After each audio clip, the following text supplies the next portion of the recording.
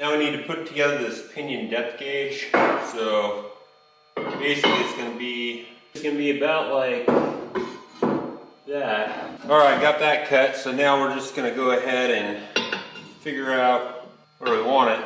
I'm gonna go with this hole and this hole. I need to be able to measure to the center line of the axle and to the end of the pinion. I just use the cover as a template. Line it up, draw a little mark. Use the spring tool. Kapow, kapow. Now we'll go drill it. Okay.